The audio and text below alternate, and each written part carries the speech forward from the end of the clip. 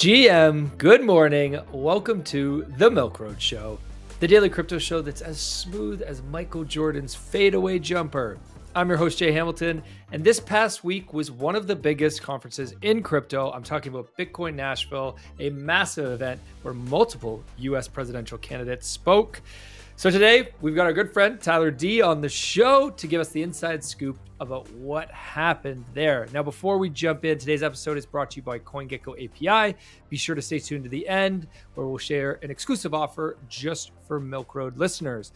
Ty, welcome back to the show. Hit us up with what's your quick rundown of the highlights of Bitcoin Nashville? Jay, it was a hell of a conference. So 5 big things for me. Trump's speech and why it beat my expectations. Senator Lummis, her strategic reserve policy and why it surprised me. My broader takeaways from the conference, including Michael Saylor's mind-blowing predictions. How I'm now reevaluating my portfolio and trading strategy coming out of the conference. And then the last part of the show, we got to talk about this. The wildest poly market bet I've ever made, which involved in-depth private jet tracking from one of the world's richest men with an incredible outcome. Yeah, Elon Musk, in case you didn't catch who he's talking about there. We'll get to that at the end, so stick around because that story is hilarious. But let's start off at the top. Give us the lowdown on Trump's speech. What were the highlights from what he said? Yeah, so if anyone hasn't listened to Trump before, I think his speech was very much in line with his classic campaign rally speeches where like he does meander around. He covers a multitude of topics. I mean, he covered a lot of his core like talking points in a very like Trumpian fashion, but he did catch the crowd's attention with this one tagline, which is already starting to go somewhat viral, which was "Never sell your Bitcoin." Never sell your Bitcoin, right?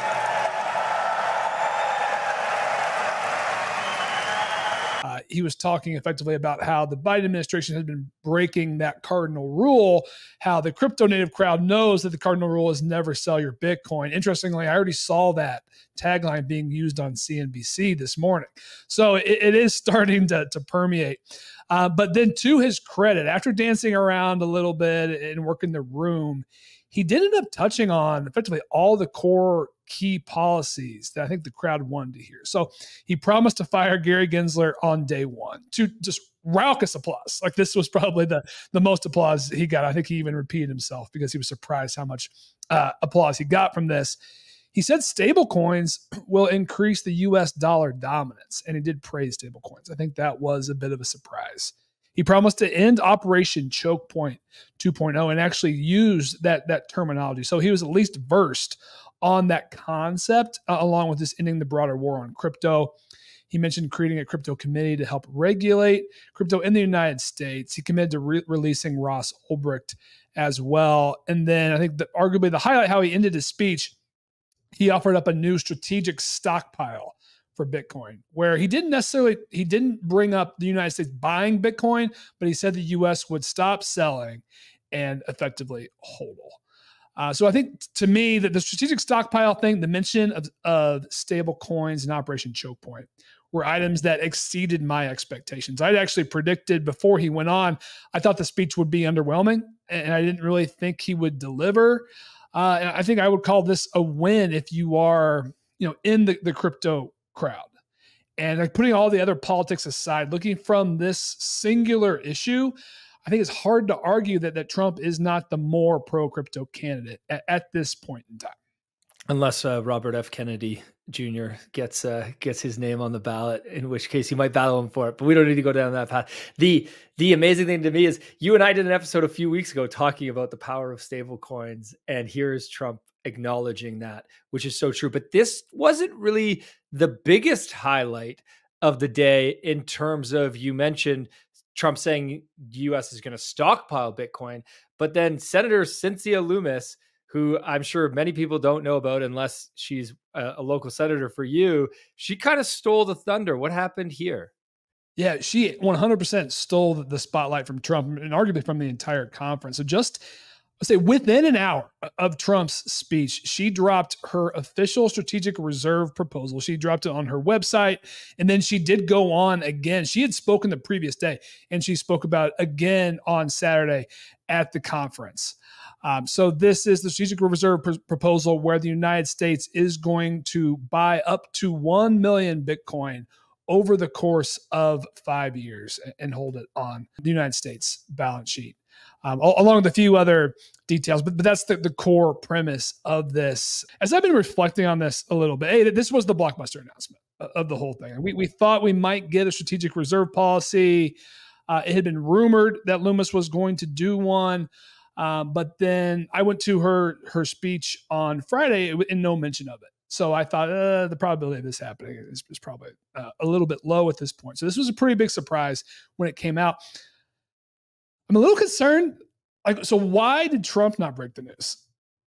He literally had just gotten off the stage. And while he gave a very pro-crypto, pro-Bitcoin speech, he did not mention buying. And then within 15 to 30 minutes, Lummis drops this bombshell. We are going to buy. We're going to buy 1 million Bitcoin, which if you do the math is something like 420 per day for 5 years. So just incredible buy pressure. But it is striking me a little odd as I'm reflecting about this is like, was Trump not for this? Did she simply just not have time to get it in front of him? Because this seems like something that he would have wanted to drop. And now it's raised a little bit of concerns for me, like of how realistic this is actually going to be to pass. But regardless, I think just the any non-zero chance of this passing and happening is big enough for the market that we have to take it seriously and evaluate like what it would mean for each of our individual portfolios. Yeah, obviously, if this did pass, and Senator Lummis is just proposing this, so there's many hurdles it has to go through to pass. But if it did pass, it would be absolutely enormous, not just for Bitcoin holders, but for all governments around the world would very likely follow suit and put Bitcoin on their balance sheet as well, because if America's doing it, then they'd say, hey, why not us do it as well? What do you think, what are the next steps? And like, what do you think is the likelihood of this happening? When do you think this might happen? Like, give us some timeline here. Is this just like big hype right now? And then we can expect more. Does Trump need to win president, do you think, in order for this to happen? Yeah. So one quick note, we already are seeing the impact across the world. So Hong Kong spoke out this morning that they're now looking at strategic Bitcoin reserve. So dominoes are falling across the world. And I feel like an immediate impact is additional nation states are looking at this and taking it seriously. So even if the U.S. doesn't get it passed, I mean, they could effectively get beat to the punch and the outcome could still play out. But with respect to like the reality of this, I want to say some of the previous crypto policies that Lummis has put through have taken years to come to fruition through Congress. So I'm looking at this from a very conservative fashion. I do think most likely would require a Trump presidency for this to get pushed through. And even with that, like we're likely talking like late 2025 at the earliest, if it does end up getting passed. And I've already seen a lot of criticisms of this policy of like how this will actually get done, like where the money will come from. And I'm not going to get into that, but there's just a lot of questions about the actual blocking and tackling of how the United States would come up with the funds to do this. So in a lot of ways, it feels like a campaign promise. Like if I'm being totally honest, but it is a promising one. Nonetheless, one that has at least got the gears of Washington spinning and working. And perhaps a positive outcome would be if it gets the Democrats to the table and a broader conversation starts happening about, how to actually put some type of regulation framework in place to make something like this happen in the future. Awesome. Let's go to what else came out of the conference. You mentioned Michael Saylor's wildly bullish Bitcoin predictions. What were your other takeaways? I think one, and we talked about this a little bit, but crypto is becoming increasingly political in the United States. And the Republican Party is leaning in hard. So like the Lummis speech from the day before very much came off as like a campaign rally. If you were there, it was very light on crypto topics itself. It was much more about like rousing the crowd and dropping the sound bites to get applause, which we did see a little bit of in the Trump speech, but Trump went a little bit further to his credit. but now we're starting to see more and more of this divide, which I think is a negative thing. And I know we've got a global audience here, but we don't want an outcome where if Republicans are in power, it's pro crypto, and then if Democrats are in power, it's anti crypto. So we're just constantly flip flopping. So that's more and more on my radar. But it seems like the Dems might be coming to the table. So that's good, but certainly something that I feel like exists now that did not exist nearly as much, 4 years ago. Kamala Harris did not show up, just to bring that up, because there was lots of teasing talk that she would show up, but she didn't, correct? Correct. No Kamala. All of the politicians who were there were all Republican. So we heard from a variety of Republican politicians, no Democrat politicians. But we will see if that changes. Apparently, they're trying to have a crypto roundtable with some of the leading companies. They're getting a little bit of pushback. So we'll see if they're able to get that to happen on the backs of this. Perhaps on a lighter note, Michael Saylor is more bullish than anyone that you know. He's more bullish than anyone that I know. He came out, he laid out his incredible $280 trillion market cap base case for Bitcoin by 2045, along with a whopping 1,000 trillion. Is that quadrillion? I'm not even sure like the right word to use.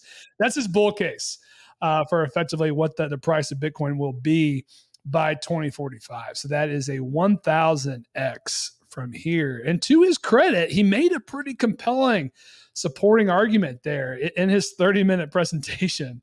At least I thought, for how we could get there. And then for putting 80% of one's wealth into Bitcoin or more. If someone was interested in watching the replays from this conference, or at least somewhat Bitcoin interested, I would tell them to watch this speech and go into it knowing like it's Bitcoin propaganda. Like it is 100% Bitcoin propaganda, but it's propaganda that if there's any non-zero chance that this could play out the way that he sees this playing out, effectively, inflation continues to happen. More and more institutions, corporations start stockpiling Bitcoin. It gets on their balance sheet. The rate of return effectively continues for 20 years. Maybe some of the numbers aren't that crazy in the scenario where even if it's 5 or 10% chance that it does happen, the returns are big enough that would make someone seriously consider having at least a small portion of their portfolio in Bitcoin. So at least that's how I'm thinking about it. I think the other one, and to be clear, the predictions you gave were the market cap predictions that he said, which would work out to what were the price predictions of what Bitcoin price would be if these market cap predictions are correct. Yeah, we buried the lead. So his bear case for 2045 is $3 million per Bitcoin, $13 million base case, and then $49 million per Bitcoin bull case. Bitcoin is $65,000, right? 67,000 right now. He's saying it could be 3 to 49 million per Bitcoin. Now by 2045, this is like 21 years from now, so it is a ways off. But whoa is like the only way to respond to this. I think we could probably spend an hour just going through all the reactions to this. I think one for me though, I think there was a very common trading note, just comment to take profit. And I think for those who need to take profit to fund their individual lives, sure, of course that makes sense. But if you believe that these are the price targets, like why would you ever sell your Bitcoin? I understand selling other assets, NFTs, altcoins, meme coins, 100%. Like sell those, take profit, because a lot of those are going to zero or going to zero against the crypto majors. But if you believe this is actually a scenario, like to me, like you should be trying to do everything you can to stack more. And so like now that I'm starting to think about that. And he actually says in his speech, one of his takeaways is don't quit your day job. Keep the income streams coming so that you don't feel forced to sell, and says don't over leverage. Effectively just, don't get wiped out. So other than thinking about stacking more Bitcoin, what were the takeaways for you from a portfolio allocation perspective? Has it changed what you've done with your own portfolio? I mean, it just happened, I know, but your plans? A bit. So I was already looking at this cycle as primarily a Bitcoin Solana barbell strategy. And I think this conference reinforced that. So the other takeaway, and I haven't got there yet, is beyond Bitcoin chatter, which of course there was plenty of, it was Solana chatter. There really was not much ETH or Ethereum related chatter. And in the smaller events and smaller conversations with people, it was meme coins, it was Solana growth. And that kind of reinforced it for me, is keeping that chunk of the portfolio along with Bitcoin. What was missing from the conversations I was in was really any substance around ordinals and runes. I had higher expectations for their presence, a little bit more bullish energy, and with a few exceptions, like the Taproot Wizards were all over. Udi and team, I think they're doing a great job. But for me personally, not interested in buying any more runes or ordinals until something changes. Because this brings up a good question around what is the purpose of Bitcoin as a blockchain. And feels like there's this divide of people who think it should be a smart contract blockchain and are focused on fungible tokens and non-fungible tokens on top of Bitcoin. And then there's those that are like, no, let's just be digital gold and stop doing everything else. Which direction did you get a sense of where the wind is blowing right now? I think there was a lot of conversations on like DeFi on Bitcoin, but all the higher level, harder hitting conversations were more on the digital gold. And perhaps that was more of the, because the senators, the Michael Saylors, the Trumps of the world, they're more they understand it at a high level. They don't understand like the DeFi components of it. But like at the boots on the ground level, like you don't want to lose your Bitcoin.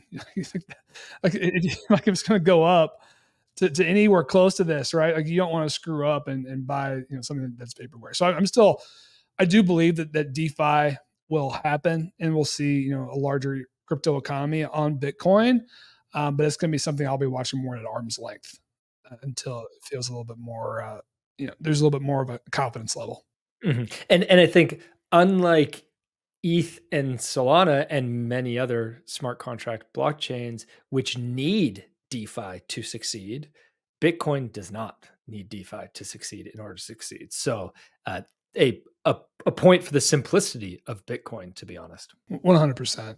Multiple CEOs and multiple corporations announced either personal holdings for the CEOs or holdings on company balance sheets at this conference. In fact, in between speeches, they would just put it up, they would just flash it on the big screen. And I'm not talking like 3 or 4, I'm talking like dozens of different individuals, big hitting CEOs, corporations with like 9 to 10 figure market caps have Bitcoin on their balance sheets. So that is a very important trend to watch. And I feel like it's further than I thought it was, if I'm being honest. I didn't realize this degree of people and companies were actually holding. And now it's the domino, right? It's the signal is now out there, and it's easier to copy. Like CEOs who don't want to be too far on the risk curve can point to others who have done this, and now it is an easier sales pitch. 100%. Yeah, 100%. Yeah, love that. All right. Any final takeaways before we get to the Elon private jet story? Let's get there. Okay, give it to us. All right. So I think you've talked about Polymarket on the pod before. I've been consciously wanting. Give the context quickly, though. Give the context quickly. Polymarket is the leading prediction market. It resides on Polygon. You can bet with crypto. I think they're now working with apps like MoonPay to allow credit card onboarding. And you can bet on news events. You can bet on the election. That's where a lot of the volume on their market is stemming from. But there was a particular bet tied to Bitcoin Nashville, which was, will Elon Musk give a speech at the Bitcoin conference? So I was looking at this, and I originally bet no. So this market, it spiked to like 30% yes for Elon to speak at this conference on Monday because his jet was in Memphis, Tennessee. And I'm looking at this, I'm like, a billionaire like Elon Musk, who's very busy, is not getting to Tennessee 5 days ahead of his potential speech. So this is total nonsense. So I went and made the no bet. I ended up getting in around 79 cents. So about 79%. A chance to get like a 25% return. Not too bad. Felt like it was low risk. Fast forward to Thursday in Nashville, and I'm in an Uber from a Liquidium event back to going to another event. And kind of out of nowhere, the Uber driver said, like I had someone in the car yesterday who said, Elon Musk is going to be the surprise guest speaker at Bitcoin Nashville. Are you sure that's what they said? Like, did this person seem like they were tied to the conference? Can you tell me their name? So I had heard enough. After grilling her, we actually had her take her back to the hotel so I could go and switch the bet. So I sold my yes shares. It had gotten to like 94%. So I still got like a 15% return and then flipped to yes. Ended up betting $700. It would have won $10K if it paid out. So it was around 14.5 to 1. So this was a long shot. So that was a part of the logic for me. We'll perhaps come back to that. So we made the bet. At this point in time, I start tracking his jet on Instagram. Not a ton of action.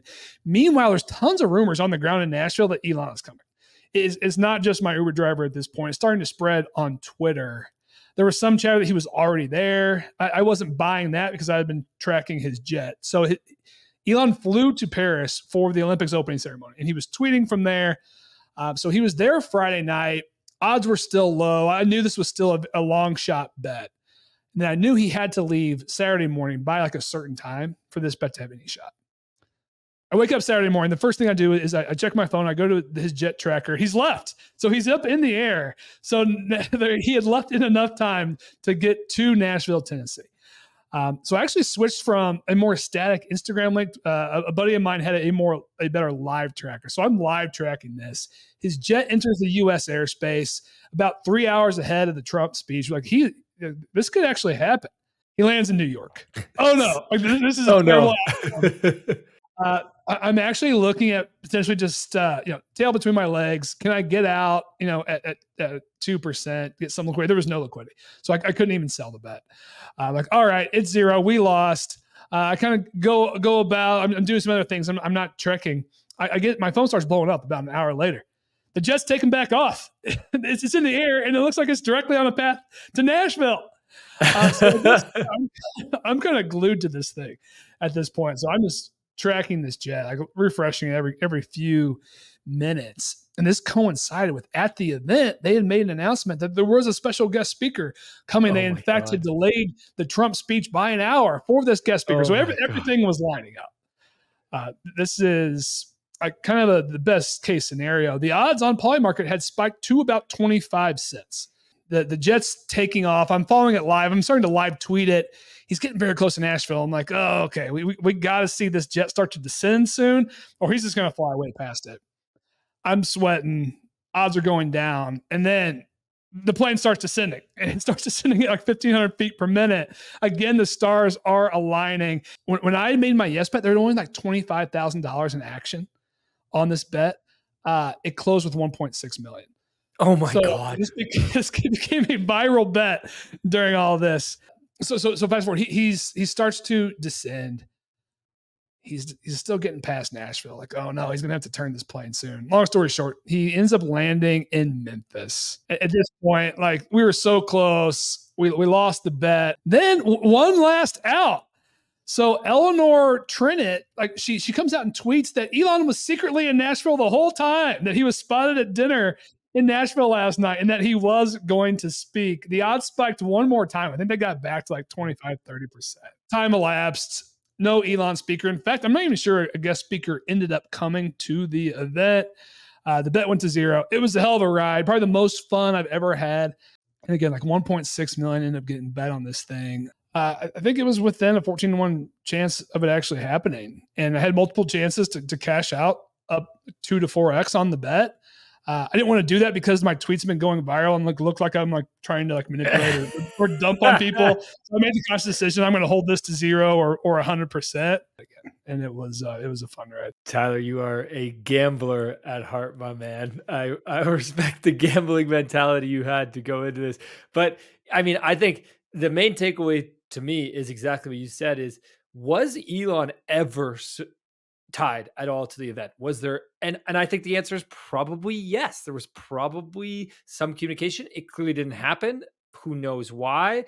But even the fact that it was possible, all the stars are aligning for more and more attention on crypto and on Bitcoin from bigger and bigger sources and more trust. And it's no surprise with Elon. I mean, Tesla has been a big supporter of crypto and of Bitcoin for a long time. So, love to see it. Tyler, thanks so much for joining us today for the great story and for breaking down this amazing conference. Everybody who missed it, I hope you got everything you got from Tyler. If you have any questions, make sure you follow Tyler D on Twitter, because this guy will be keeping us up to date on lots more throughout the week. And before we wrap up here, we're just going to take a minute to hear from our sponsor. Thanks so much. Have a wicked awesome day, everybody. Every crypto project needs reliable on-chain data. At Milk Road, we trust CoinGecko API for dependable crypto prices for you. And it's not just us.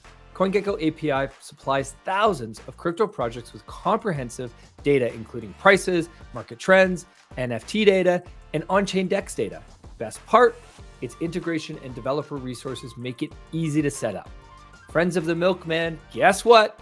You get a free trial right now. Visit coingecko.com/API and use code MilkRoadTrial today. Thank you for listening to Milk Road Radio, the easiest path to get smarter about crypto. If you like this episode, share it and hit subscribe or follow so you don't miss out on the next one. There's also a link in the description to our free 5-minute daily newsletter where we simplify crypto for you while making you laugh. And if you're willing to step up your crypto investing game, then we'll leave a link to Milk Road Pro as well, your #1 resource to help you invest successfully in crypto. One final note, this podcast is for educational purposes only, and nothing we say is financial advice. Crypto is risky, so you should never invest more than you're willing to lose. Thank you, friends, and we'll see you in the next one.